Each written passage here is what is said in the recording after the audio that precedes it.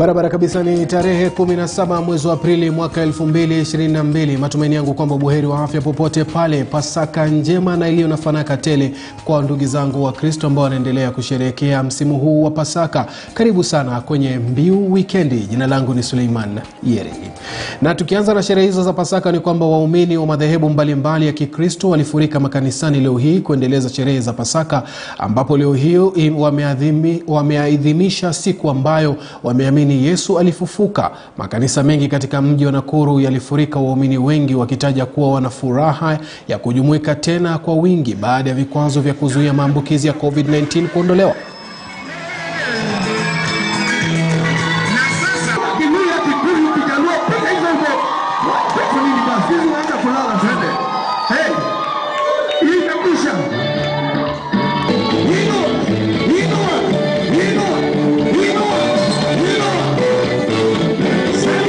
Imekuwa miaka mitatu sasa, leo ndio siku ya kwanza tumekuwa na sikukuu kama hii. Kwa baada ya miaka mitatu tukiwa chini ya COVID, hatungeweza kuleta washirika, hatungeweza kukutana, lakini leo ndio umeona kuna furaha kubwa sana hapa Nakuru kanisani, watu wakisherehekea Easter hii kuwa ni ufufuo na ni upendo mkubwa. Na pia ni wakati huu ndio Easter pia ya kwanza ambao pia ndugu zetu Waislamu wanafunga na kusherehekea nao Ramadhani, wanakuwa kwenye Ramadhani. Na kwa hivyo tunafurahia na tunaombea nchi iwe na amani. Ujumbe wangu kwa wakati huu wa Easter ni mmoja peke yake: amani, amani, amani. Kwa sababu tunaishi wakati mbaya sana. Watu wameanza kuchocheana, na tunaomba iwe ni mwisho wa sisi kusikia shida hizi za matusi. Watu waheshimiane. Wale wanaomba kura, ninawaomba muombe kura kwa amani. Ombeni kura na upendo. Ukipata umepata, ukikosa mwingine atakuja siku nyingine yako itakuweko. Na sasa tuangazie masuala ya siasa, ambapo kujitosa kwa alikuwa gavana wa Nairobi Mike Mbuvi Sonko kwenye kinyang'anyiro cha ugavana wa Mombasa kumeibua mkanganyiko kwenye chama cha Wiper. Viongozi wa chama hicho katika kaunti ya Mombasa wakipuuza madai ya mbunge wa Kisauni Ali Mbogomenza kwamba amekabidhiwa tiketi ya moja kwa moja kwa nia wadhifa huo. Viongozi hao wakisema kuwa Mbogo atalazimika kumenyana na Sonko kwenye mchujo wa chama. Katibu wa masuala ya kidini katika chama cha Wiper Omar Twaha akisema kuwa waniaji walikabidhiwa tu barua za utambuzi na wala si cheti cha uteuzi. As Wiper Party aspirants, we wish to state that we have confidence in our party leadership, which has very well laid down structures up to the ward levels and working county caucuses, with Mombasa caucus chaired by Sheikh Twa. There has been utterances out there disregarding our Mombasa leadership. As aspirants, we wish to confirm to the public that our Mombasa Wiper leadership represents and speaks for the party. They are the only ones mandated to give party positions at all times and not an aspirant. As we speak today, we are aware as aspirants that at the gubernatorial level we have 2 candidates for that position. And the party therein will give us direction on how the matter will be settled. And we have 3 ways of settling issues: consensus, or the ballot, or a survey system, which shows who is popular. Kauli yetu ya Wiper ni ile ile. Msimamo wa Mombasa ndio msimamo ule ambao uko Nairobi. Msimamo wa Wiper ya Mombasa ndio msimamo wa Wiper ambao iko Nairobi. Msimamo wa chairman ambaye yuko Mombasa ndio msimamo wa party leader na chairman ambaye yuko Nairobi. Chama cha Wiper Mombasa, kama vile tunasema, tuna 2 candidates ama 2 aspirant upande wa ugavana, na still wao bado ni aspirant. Sonko ni aspirant, Mheshimiwa Ali Mbogo ni aspirant, na hapa pia tuna ma-aspirant. So mtu akijitokeza akisema amepewa direct ticket kwa chama haswa kwa Mombasa, atakuwa anazungumza jambo la urongo, si ukweli. Na mbunge wa Makueni Dan Maanzo ametishia kuirai jamii ya Ukambani kususia kushiriki kwenye uchaguzi mkuu iwapo kiongozi wa Wiper Kalonzo Musyoka atanyimwa nafasi ya mgombea mwenza wa urais kwenye muungano wa Azimio One Kenya. Maanzo ambaye ni naibu katibu mkuu wa chama cha Wiper anasema kuwa chama hicho hakikushirikishwa wakati wa kubuniwa kwa baraza la muungano wa Azimio litakaloongozwa na Rais Uhuru Kenyatta, huku Raila Odinga akiwa kiongozi wa chama. Maanzo akikosoa jinsi baraza hilo lilivyobuniwa, akisema kuwa lina mwanachama mmoja pekee kutoka chama cha Wiper, akisisitiza kuwa ni njama ya kutengea nafasi ya naibu rais kwa mwaniaji wa eneo la Mlima Kenya. We were to register the chairman of the council, who is the president of the Republic of Kenya, the presidential candidate and the deputy presidential candidate at the same time. But unfortunately that has not happened. And when we have seen the gazettement which came out, again it was done without proper consultation while setting up the NEC. The people nominated from Wiper Party were done without consensus or consent or consultation of our party leader. And therefore, moving forward, in future, any serious decisions should at least be with consultations from the domicile party. Na mwaniaji wa ugavana wa chama cha Wiper katika kaunti ya Machakos Wavinya Ndeti ameelezea imani yake kuwa Raila Odinga ataibuka na ushindi wa urais, hivyo kuitaka jamii ya Ukambani kutokuwa na wasiwasi wa kuachwa nyuma kwenye serikali ijayo. Aidha amesisitiza kuwa japo jamii hiyo imejitolea kumunga mkono Raila, chama cha Azimio sharti kimtengee Kalonzo wadhifa wa mwaniaji mwenza.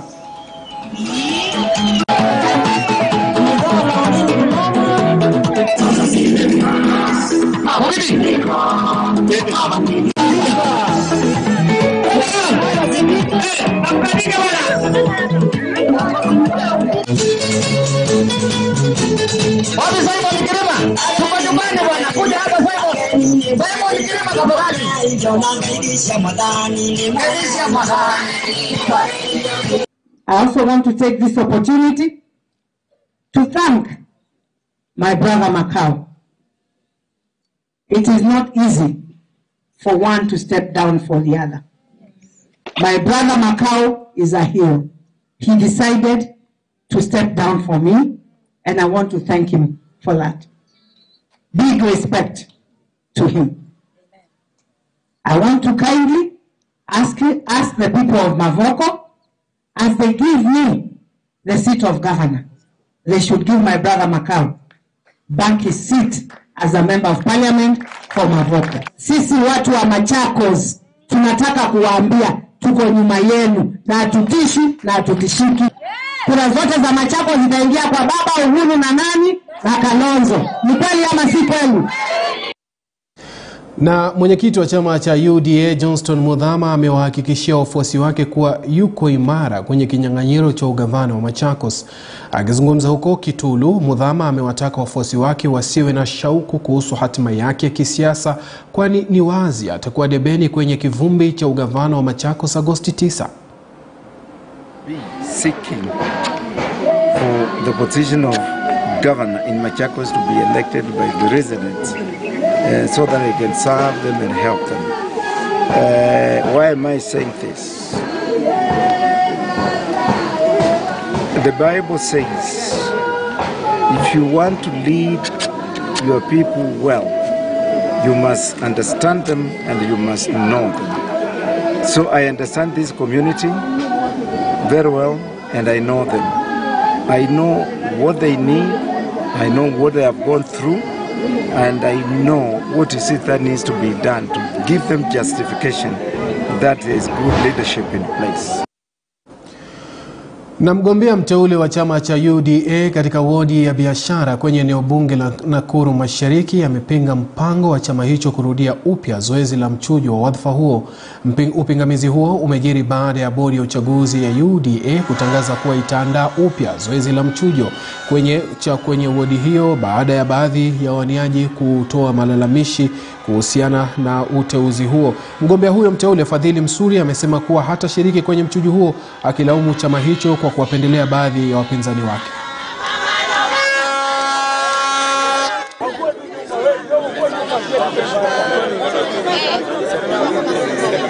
Niko na provisional certificate hapa. That was issued at the returning officer at St. Mary's Tallying Center. Tunakubali walikuwa na haki ya kuseek redress kwa UDA kwa sababu chama imeweka mechanism ya kuaddress hizo issues. Lakini chama haingekimbilia kutoa notice ya kurudia uchaguzi na mimi sijasikizwa.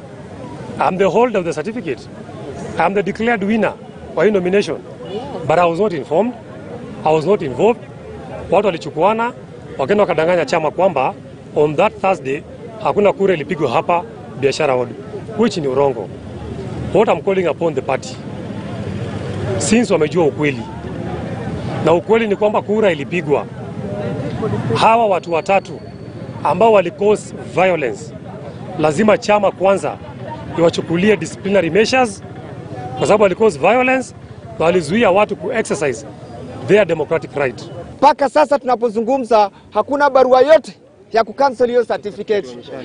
Hakuna barua yote ya kuonesha kura ambayo kwamba ilipigwa katika Biashara Road ilikuwa ni ya haramu. Hii certificate ambayo kwamba tunayo imetoka katika ofisi ya UDA. Hii certificate ni genuine. Sisi ni cosmopolitan. Sisi hatutambui dini, hatutambui ukabila. Kwa hivyo sisi tunasema kama watu wa lower biashara, the 19 polling stations, hakuna kura tunarudia. Hizo zao ine wajua vile watafanya.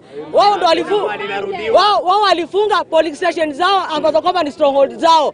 Kwa hivyo ile ujinga walifanya wasifikirie sisi ndo watatubakizia. Tukisalia na siasa ni kwamba wafuasi wa mgombea kiti cha ubunge wa Nambale, kaunti ya Busia, Geoffrey Mulanya, wanakitaka chama cha ODM kutoa uamuzi wa haraka kuhusu kura za mchujo wa chama hicho uliositishwa. Wakiongozwa na Eric Omwindi na Dennis Mapesa, wafuasi hao wamesikitishwa na hatua ya chama hicho kusalia kimya baada ya kusitisha kura za mchujo za kiti hicho Jumatatu iliyopita, ambapo Mulanya alitarajiwa kumenyana na Kevin Okwara. Wafuasi hao aidha wametishia kukigura chama cha ODM iwapo hakitafanya uamuzi wa busara kuhusiana na swala hilo.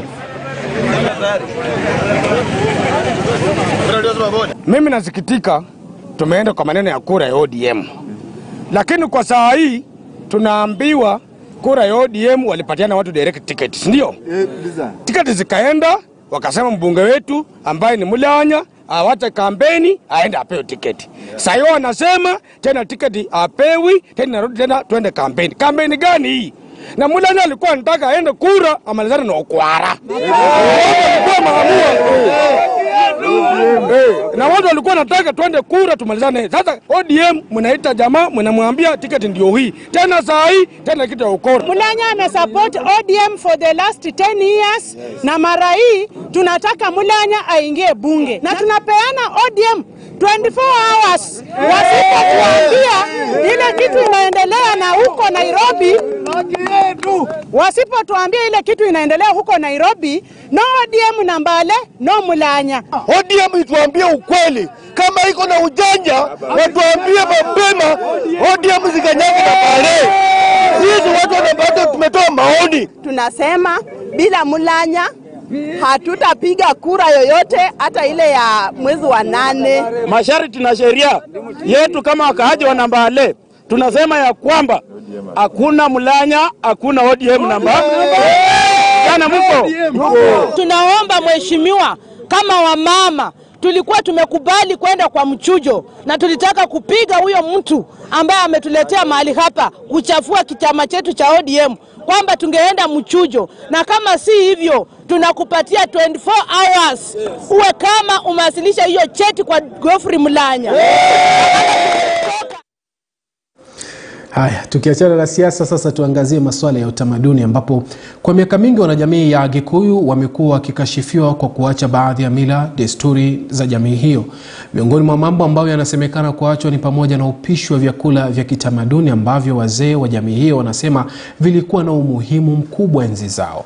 Mwanahabari wetu Clement Masombo alizuru kijiji kimoja huko Nyeri, ambapo wakazi wamejitolea kutoa mafunzo ya jinsi ya kudumisha utamaduni wa jamii ya Wakikuyu.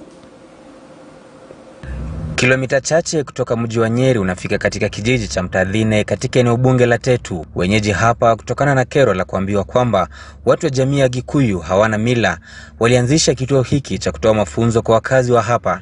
Kituo cha mafunzo ya utamaduni cha Kigera kilianzishwa mwaka 1999, lengo lake kuu likiwa kutoa mafunzo kwa wakazi wa eneo la Mlima Kenya kuhusu utamaduni wa jamii yao. Nasema mkosa kabila ni mtumwa.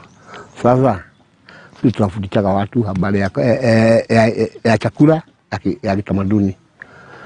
Kuko chakula haina kwenda bali, sisi tunasema ile wedding. Tuko na chakula haina hiyo. Tunapikaga. Walengwa hapa kwanza walikuwa wanawake. Mafunzo kwao yalikuwa jinsi ya kuandaa vyakula vya kitamaduni kama vile mokimo na nduma na vyakula vingine vinavyotumika wakati wa sherehe tofauti za Wakikuyu. Hapa ni pahali ya kusomesha watoto, watu wazima, wale hajajua maana Kikuyu ni nini. Sisi tunapiga mahindi, maharagwe na hii nyingine inaitwa njugu, jahi. Tunapiga yote, tukatafuta maboga, tukachanganya zote, tukapiga chakula inaitwa mkimo. Purity anasema kwamba vyakula vya kitamaduni vilikuwa vyenye nguvu sana kulinganisha na vyakula vya sasa, hasa kwa wanaume. Ina nguvu zaidi ya kuzida za hii sababu wakati huo ukikula mihogo, unajua starch ndio nyingi kwa mihogo. Wanaume kwanza hawezi tupa ile nguvu yao. Jinsi ya kupika pia ilikuwa tofauti sana. Wakati wao vyakula havikuwa vinakaangwa, na kama ingebidi hawangetumia mafuta ya dukani kukaanga vyakula, bali walikuwa wanatumia mafuta ya mifugo kama vile mbuzi ama kondoo. Tunatumia chakula peke yake na moto na maji. Hakuna kitu kingine, hakuna kukaanga. Hata wazungu wakikuja sisi hawezi tumia mafuta. Mafunzo mengine yanayotolewa hapa ni jinsi ya kutengeneza pombe ya kitamaduni maarufu kama muratina. Muratina ni kileo ambacho kinaenziwa sana katika jamii ya Wakikuyu na haikipatikani kwa urahisi wala kunywewa ovyo. Muratina pia ilitumika kutakasa boma au mali nyumbani kama vile mbuzi. Tena kuko na jina tunapikaga inaitwa pombe. Na kuko na uji ile ya kufua kwa majiwe. Tunawekaga hiyo kwa ajili ya kuonekana wakati hiyo tunataka kuoa. Lakini hata kabla ya kuinywa kuna mambo kadhaa yanayofanywa. Mzee Ndego anaeleza umuhimu wake. Ni ajili kwa watu wajina walilala. Hiyo na mwagia waji mbele ya nini. Tena nikamwambia ninajiweka. Nataka kumwambia ati niko karibu. Na hiyo agaliwa najua. Ingine ni mkono yangu hiyo na nguvu ya kutafuta mali. Lakini je, kazi ya wavulana nyumbani katika jamii ya Kikuyu ilikuwa gani? Mambo hasa na vijana ni kulinda boma. Yaani kijana akifika umri wa kutailiwa, akitailiwa anajengewa nyumba yake, anawekwa mahali atalinda mali yao. Kando na kutoa ulinzi wa boma, wavulana pia walikuwa na jukumu la kuwinda mali na kuleta nyumbani. Kwa wale ambao wangefanikiwa kushika wanyama wakubwa, walikuwa wanatawazwa kuwasimamia wenzao katika jamii. Ndio tunaitaga Kikuyu warriors, na ndio wanaenda kuwinda mali ndio walete. Na wasemavyo Waswahili kwamba mwacha mila ni mtumwa, wito umetolewa kwa vijana na wanajamii ya Kikuyu kudumisha utamaduni wao na kuepuka kuiga mila za kigeni ambazo zinawapotesha wengi na kuwatumbukiza vijana kwenye majanga. Clement Masombo, KTN News. Kwa kweli mwacha mila ni mtumwa, na tutakaporudi katika mila zetu basi tutaweza kurudi katika njia mwafaka ambayo itasaidia wengi. Lakini je, unamjuaje Magoha? Nataka tuangazie taarifa hii. Kwa wengi, waziri wa elimu Profesa George Magoha ni mtu mwenye sura ngumu, asiyependa mzaha wala kucheza ovyo. Ila simulizi zake hivi majuzi kuhusu maisha yake ya awali zimetoa taswira nyingine kumhusu. Leo hii tunamwangazia Profesa George Magoha kama mcheza gita shupavu aliyekuwa mwanachama wa kikundi cha walioishi mitaa ya mashariki mwa Nairobi, yani Eastlands. Iwapo gazeti la The Standard halingechapisha kibonzo hiki kilichomuonesha George Magoha akiwa mwanamuziki shupavu, huenda taarifa kuhusu maisha ya awali yake waziri huyo wa elimu hazingefichuka. Kwenye kibonzo hicho, Magoha anaonekana akiwa kwenye sare ya shule ya sekondari ya Starehe na akiwa na gita yake. Those of you who read The Standard saw the cartoon. The cartoon where I was playing guitar. It is true. Magoha anasema alikuwa mwanachama wa genge la vijana katika mitaa ya Eastlands. It is true that I grew up in Eastlands as one of the tough guys there. I used to be a deputy commander of a juvenile gang called Sicheki. And we used to have skirmishes with all the other groups at Ololo and Makongeni and elsewhere. Alipokuwa akitekeleza majukumu yake kwenye genge hilo, Magoha anasema aliwaona wanafunzi wa shule ya wavulana ya sekondari ya Starehe wakiimba kwenye runinga, hali iliyomchochea na kutaka hata zaidi kujiunga na shule hiyo. So I decided I wanted to go there. I liked those bright colors, bright blue and bright red. So I decided I wanted to go there, and because of that band. And that also attracted me to playing bass guitar. Baadaye Magoha alijiunga na kundi la wanamuziki lililokuwa likiongozwa na mwanamuziki mkongwe Ochieng Kabasele kama mcheza gita ya bass. Alikuwa mwanachama wa kundi hilo kwa zaidi ya mwaka mmoja alipofanikiwa kutunga na kuimba nyimbo zake. And how did I stop playing a band in the band?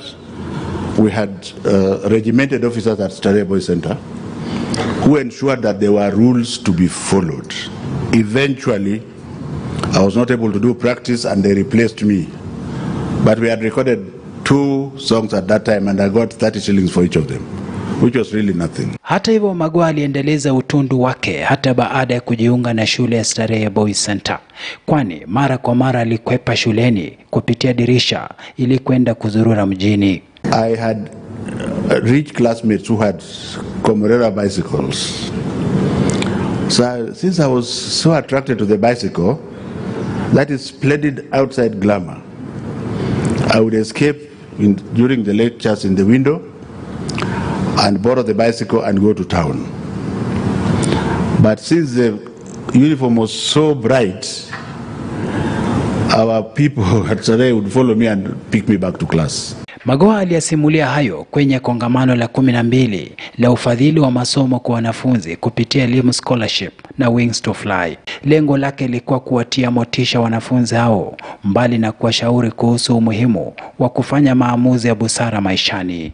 Kutoka maisha ya ubabe mitaani hadi mwimbaji na mcheza gita kwenye kundi la muziki na hatimaye kujiunga na shule ya sekondari ya Starehe, Magoha anasema asingekuwa mkurugenzi na mwanzilishi wa Starehe Boys Center Geoffrey Griffin na msimamizi wa shule hiyo enzi hizo Patrick Shaw, huenda maisha yake yangeharibika kabisa. Having been caned, which means I was being looked after. Patrick Shaw would come to the class 3-4 times in the morning to check if I'm still there.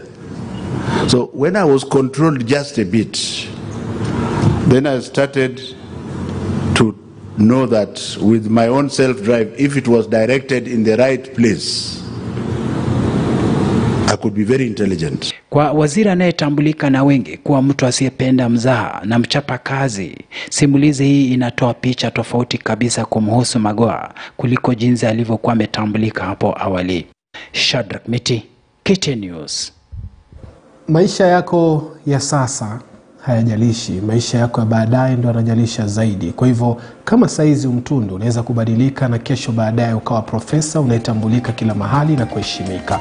Ndio tunayosoma kutoka kwa taarifa hiyo inayomhusu George Magoha. Kufika hapo sina la ziada ila kutamatisha Mbiu weekend, lakini mwendo wa saa 11 Mwalimu Frank atakuwa hapa kuja kukuelimisha kuhusiana na mchakato mzima wa kidato cha kwanza. Mimi ni Sulemanieri, kwa heri, tukutane hapo mwendo wa saa 1 kwenye Mbiu kwenye leo KTN leo weekend.